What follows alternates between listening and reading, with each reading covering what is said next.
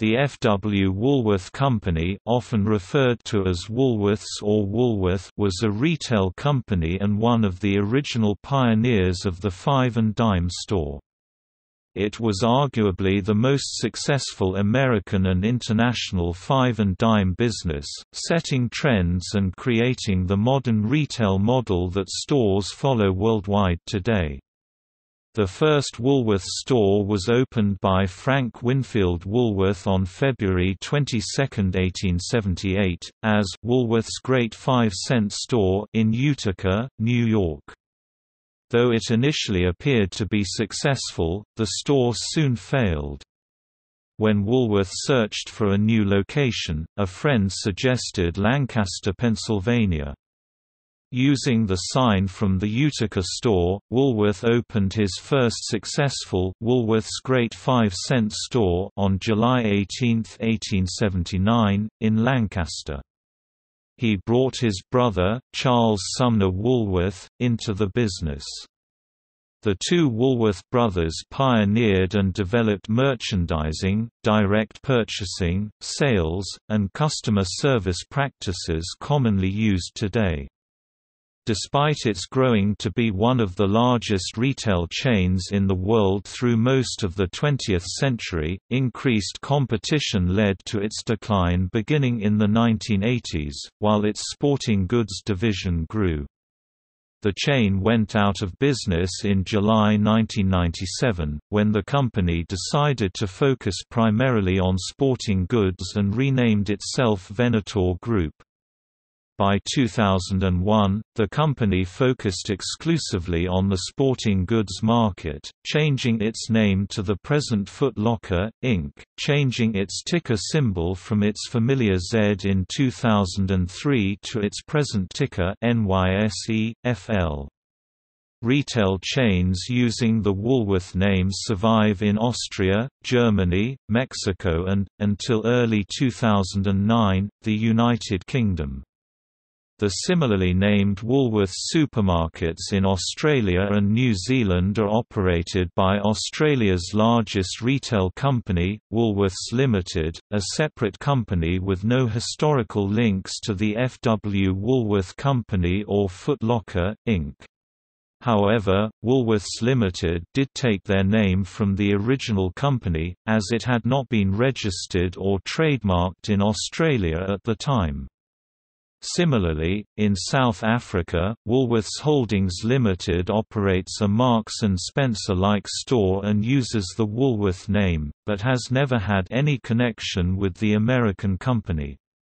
The property development company Woolworth Group in Cyprus began life as an offshoot of the British Woolworths Company, originally operating Woolworths department stores in Cyprus. In 2003, these stores were rebranded Debenhams, but the commercial property arm of the business retained the Woolworths name.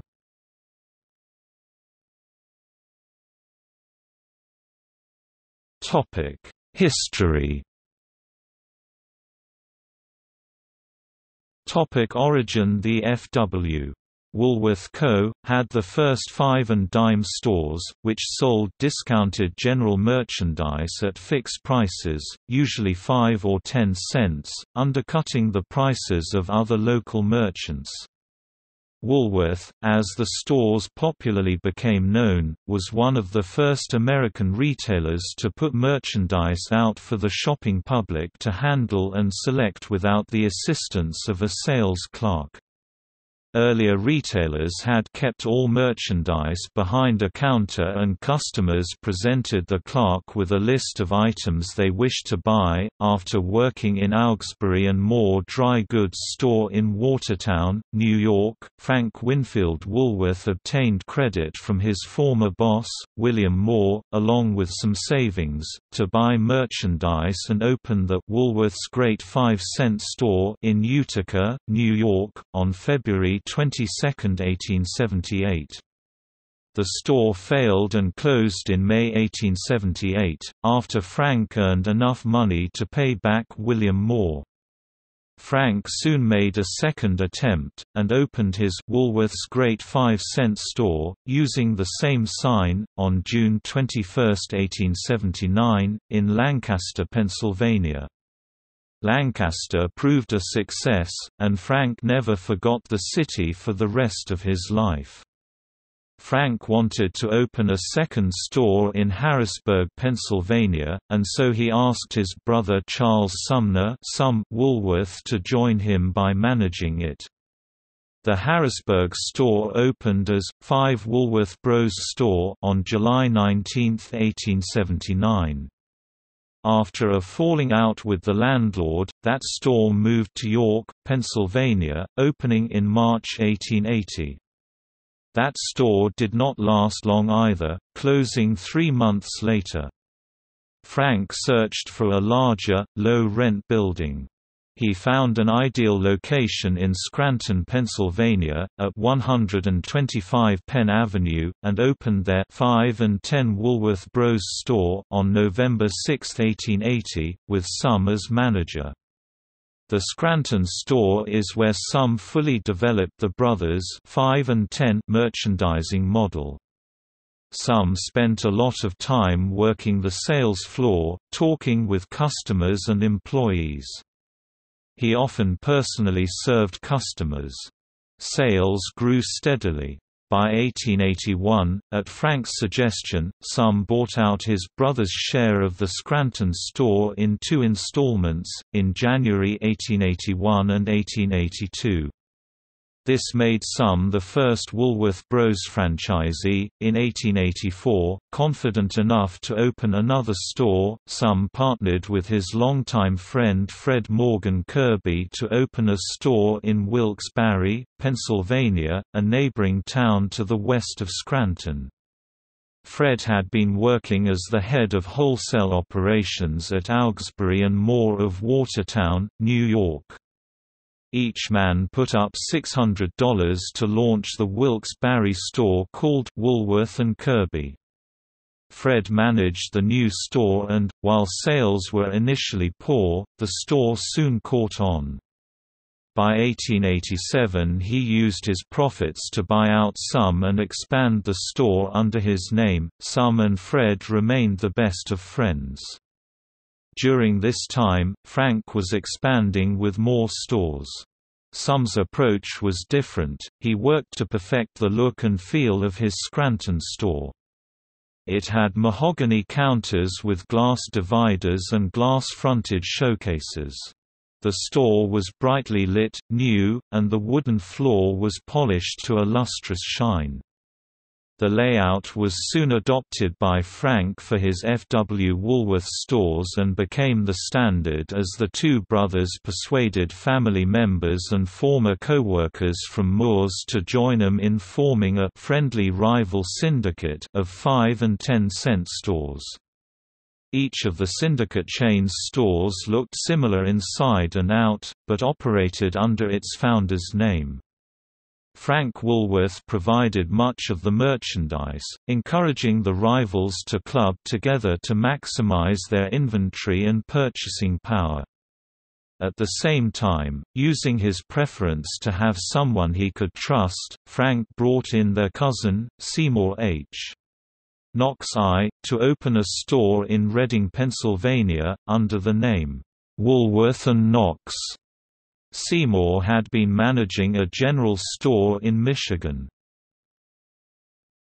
Rise and expansion. By 1904, there were 6 chains of affiliated stores operating in the United States and Canada. Between 1905 and 1908, members of the Woolworth Syndicate followed Frank's lead to incorporate their businesses. Some maintained that he did not need to incorporate his stores. In 1912 the syndicate agreed to a scheme crafted by Frank Woolworth, to join forces and incorporate as one corporate entity under the name F.W. Woolworth Company in a merger of all 596 stores. The stock flotation raised over $30 million for the 5 founders of the merged chains. They all swallowed their pride and accepted Frank's name above the door, with Frank as president of the new corporation.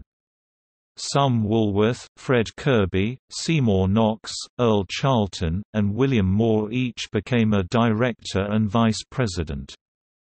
One of the friendly rival predecessor chains included several stores initially opened as Woolworth and Knox stores starting as early as September 20, 1884, as well as S. H. Knox & Co. 5 and 10-cent stores opened after an 1889 buyout by his cousin, Seymour H. Knox. I. Knox's chain grew to 98 U.S. and 13 Canadian stores by the time of the corporate consolidation. Fred M. Kirby added 96 stores, Earl Charlton added 35, Charles Sumner Woolworth added 15, and William Moore added 2. Some Woolworth continued to maintain his home base in Scranton, Pennsylvania.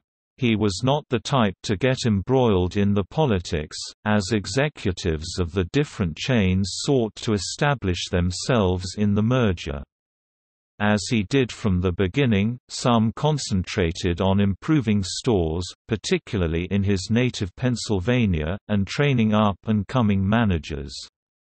Those managers eventually dispersed across the entire company, setting the style and tone of Woolworth stores worldwide. In 1900, Frank launched his first development plan in the city of his first success, Lancaster, Pennsylvania. Rather than just enlarging his store on North Queen Street, he bought up properties along the street in an area which was not considered a good side of town. By keeping his plans quiet, Frank saw to it that real estate prices would not be inflated in that area. When he finished the real estate purchases, he announced his plan to build a building with 5 floors of offices above a large store. The roof had a garden and an open-air theater. The theater was a huge hit in town, and soon became the city's social center. This project was something of a dress rehearsal for his next venture. In 1910, Frank Woolworth commissioned the design and construction of the Woolworth Building in New York City. A pioneering early skyscraper, it was designed by American architect Cass Gilbert, a graduate of the MIT Architecture School. The building was paid for entirely in cash. It was completed in 1913 and was the tallest building in the world until 1930. It also served as the company's headquarters until it was sold by the F.W. Woolworth Company's successor, the Venator Group, now Foot Locker, in 1998. Frank Woolworth, president of F.W. Woolworth Corporation, died in 1919, in Glen Cove, New York. Some's demeanor made him the perfect candidate to head the F.W. Woolworth Corporation after the death of his brother. He was non-confrontational, as everyone else positioned themselves in the company. The board of directors unanimously asked Some to take on the presidency. With his infamous modesty he declined. He did, however, agree to take the new role of chairman. Company treasurer, Hubert Parson, took the presidency. Over the following 25 years, Some saw 4 presidents come and go. He gave each one quiet-spoken advice and good counsel. As chairman, he facilitated debate and ensured issues were properly confronted and argued out by the board. For many years the company did a strictly 5 and 10 cent business, but in the spring of 1932 a 20-cent line of merchandise was added. On November 13, 1935, the company's directors decided to discontinue selling price limits altogether. The stores eventually incorporated lunch counters after the success of the counters in the first store in the UK in Liverpool that served as general gathering places, a precursor to the modern shopping mall food court. A Woolworth's lunch counter in Greensboro, North Carolina became the setting for the 1960 Greensboro sit-ins during the Civil Rights Movement. The Woolworths concept was widely copied, and 5 and 10 cent stores, also known as 5 and dime stores or dime stores, became a 20th-century fixture in American downtowns. They would serve as anchors for suburban shopping plazas and shopping malls in the 1950s, 1960s, and 1970s.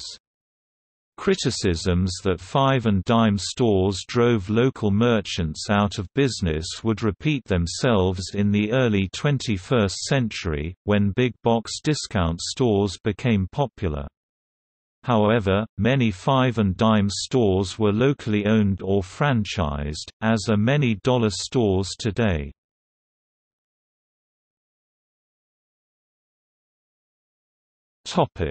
Diversification. In the 1960s, the 5 and dime concept evolved into the larger discount department store format. In 1962, Woolworths founded a chain of large, single-floor discount stores called Woolco. Some of these stores were branded as Winfield's, after the founder's middle name. 1962 was the same year that Woolworths competitors opened similar retail chains that sold merchandise at a discount, the S.S. Krej Company opened Kmart, Dayton's opened Target, and Sam Walton opened his first Walmart store. The following year, in 1963, Woolworth expanded into the shoe store business with the purchase of Kinney Shoe Corporation, which eventually created the store that Woolworth would be taken over by, Foot Locker. By Woolworth's 100th anniversary in 1979, it had become the largest department store chain in the world, according to the Guinness Book of World Records. During the 1980s, the company began expansion into many different specialty store formats, including Afterthoughts, which sold jewelry and other accessories for women, Northern Reflections, which sold cold weather outerwear, RX Place, later sold to Far More, and Shams Sports. By 1989, the company was pursuing an aggressive strategy of multiple specialty store formats targeted at enclosed shopping malls. The idea was that if a particular concept failed at a given mall, the company could quickly replace it with a different concept. The company aimed for 10 stores in each of the country's major shopping malls, but this never came to pass as Woolworth never developed that many successful specialty store formats. Also attempted was a revision of the classic Woolworth store model into Woolworth Express, a small, mall-oriented variant which was dubbed a specialty variety store, stocked with everyday convenience items such as health and beauty aids, greeting cards, snack foods, cleaning supplies and school supplies, somewhat like the non-pharmacy, mall-based locations of CVS, pharmacy and other drug-store chains.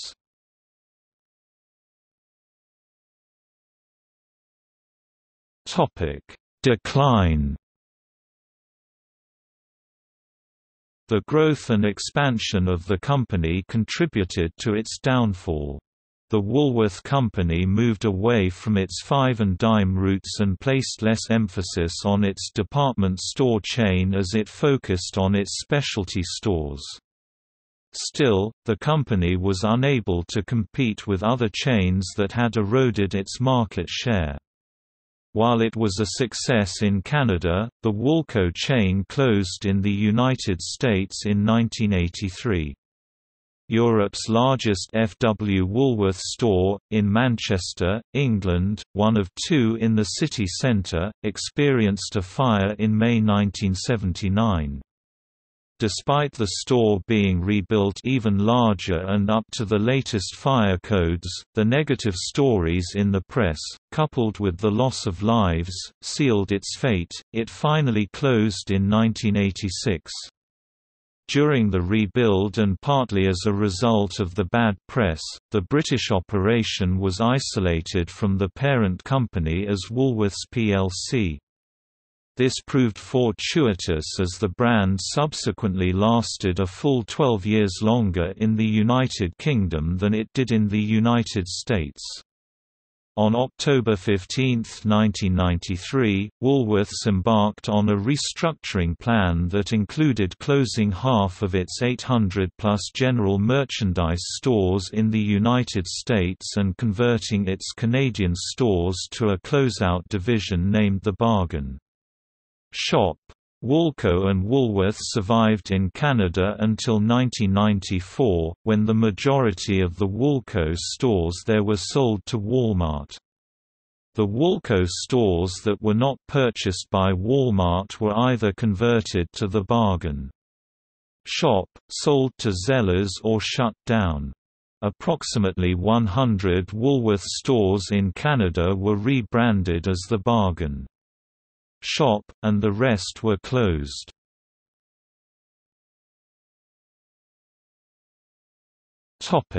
Focus. Amid the decline of the signature stores, Woolworth began focusing on the sale of athletic goods. On January 30, 1997, the company acquired the mail-order catalog athletic retailer Eastbay. On March 17, 1997, Walmart replaced Woolworths as a component of the Dow Jones Industrial Average.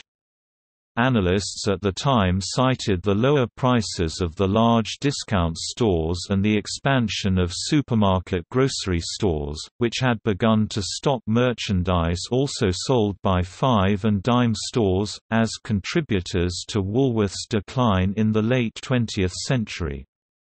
On July 17, 1997, Woolworths closed its remaining department stores in the U.S. and changed its corporate name to Venator. In 1999, Venator moved out of the Woolworth building in New York City to offices on 34th Street. On October 20, 2001, the company changed names again. This time, it took the name of its top retail performer and became Foot Locker, Inc., which Woolworth started in 1974. All corporate history of Woolworth is included in the History of Foot Locker, Inc., resulting in the company in 2012 observing the F.W. Woolworth Company's centennial of joining the New York Stock Exchange. The 2012 annual report cover used a 1912 Woolworths store and a 2012 Foot Locker store to celebrate the said event. Current. In 2015, a group of retro activists, including Victor Corporation of America, launched an online retailer using the F.W. Woolworth name in an effort of making a retail comeback. The online retailer features brands including Victor Talking Machine Co., Parisi Studios, Bite Size, Author Court, and Case Escape. It carries products including clothing, electronics, gifts, vegan products, lifestyle, home, and furniture. According to Victor Corporation of America's LinkedIn page, they are currently the parent company of F.W. Woolworth Co. It now has its U.S. online site at www.woolworthsusa.com. Woolworth and its lasting influence on popular culture. Woolworth was the pioneer of five and dime style retailing. In 1880, Woolworth first sold manufactured Christmas tree ornaments, which proved extremely popular. In 1928, Adelaide Hall introduced the hit song, "I Can't Give You Anything But Love, Baby", written by Jimmy McHugh and Dorothy Fields, including the lyric, "Diamond bracelets Woolworth doesn't sell, baby." In 1929, in Atlantic City, New Jersey, Sam Foster, founder of Foster Grant Eyewear, sold sunglasses from his counter in Woolworth's on the city's famous boardwalk, which became a great hit with the sunbathing public.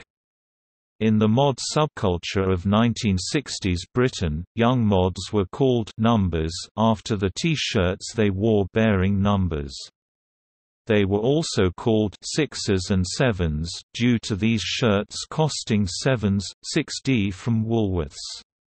On February 1, 1960, 4 African American students from North Carolina Agricultural and Technical State University (NCA&T) started the Greensboro sit-ins at a whites-only lunch counter in the Greensboro, North Carolina store. The store is now a museum. On May 28, 1963, 14 activists, including Tougaloo College chaplain, Reverend Ed King, and professors John Salter Jr. and Lois Chaffee, who were white, and students Perlina Lewis, Ann Moody, who later published Coming of Age in Mississippi, and Memphis Norman, who were black, and Joan Trumpauer, who was white, protested Jim Crow segregation via a sit-in at Woolworth's whites-only lunch counter in Jackson, Mississippi.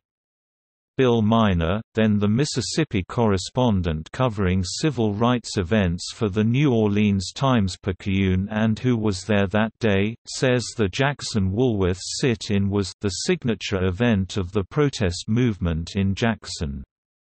The first one there was with real violence. The following year, the Civil Rights Act of 1964 was passed into law.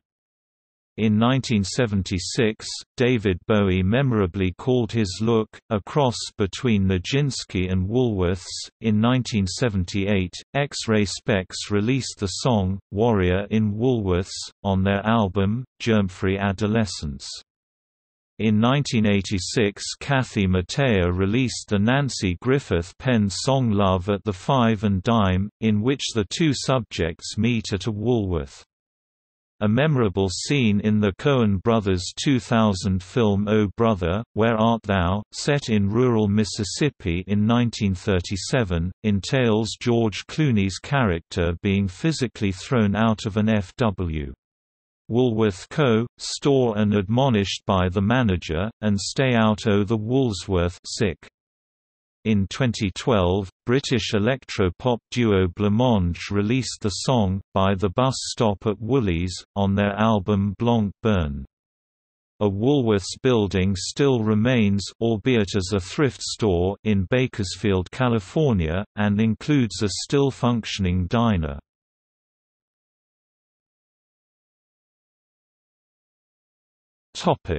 Greensboro sit-in. On February 1, 1960, 4 black students sat down at a segregated lunch counter in a Greensboro, North Carolina, Woolworths store. They were refused service, touching off 6 months of sit-ins and economic boycotts that became a landmark event in the civil rights movement. In 1993, an 8-foot section of the lunch counter was moved to the Smithsonian Institution, and the store site now contains a civil rights museum, which had its grand opening on Monday, February 1, 2010.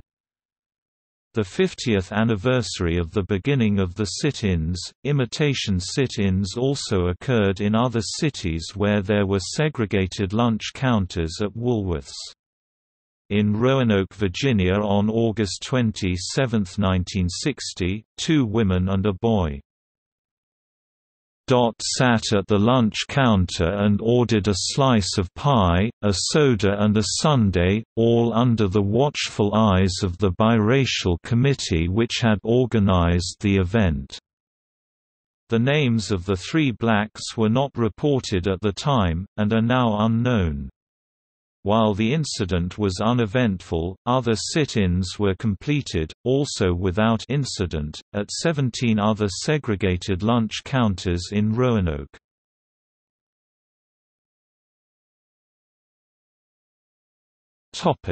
Presidents.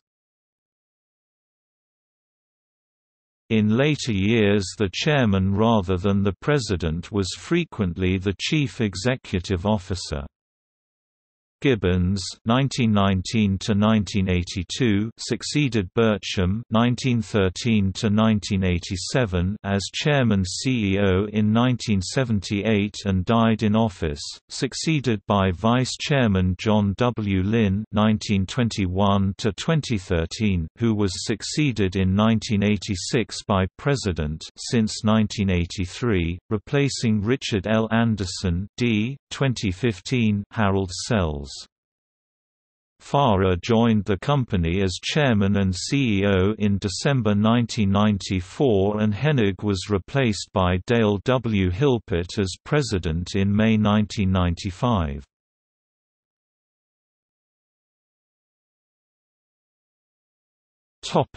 Non-American retail users of the Woolworth name.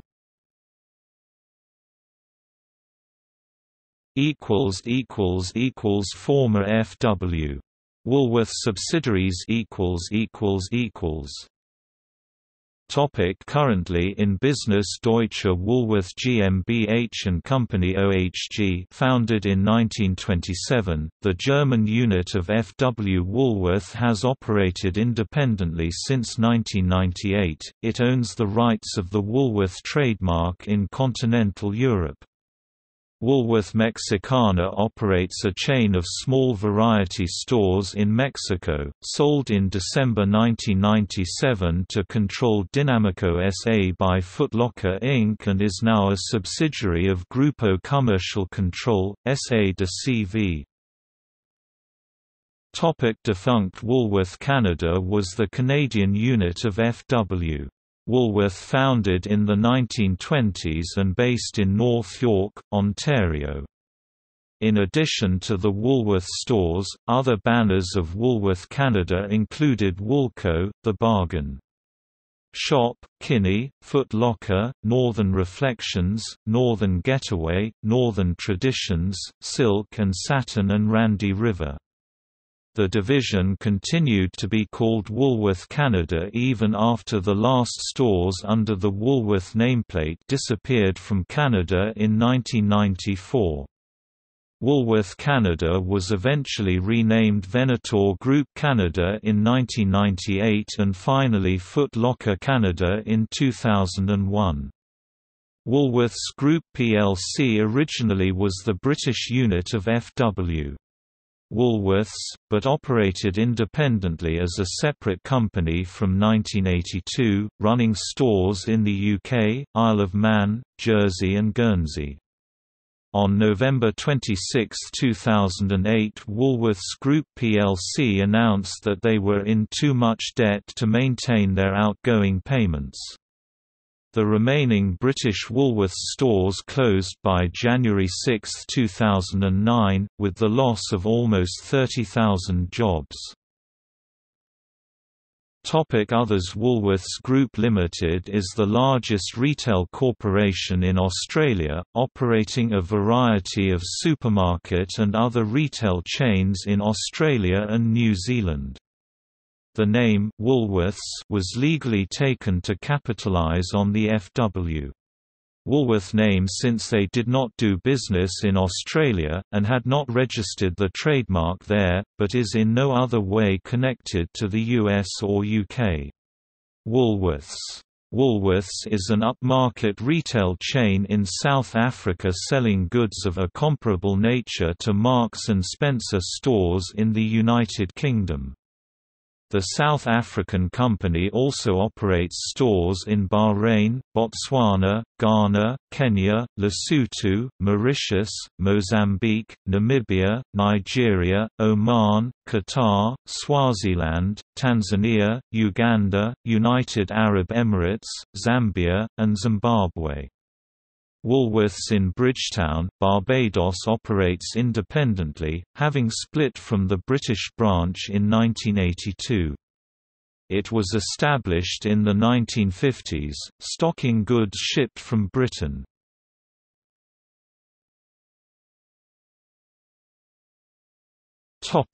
Litigation.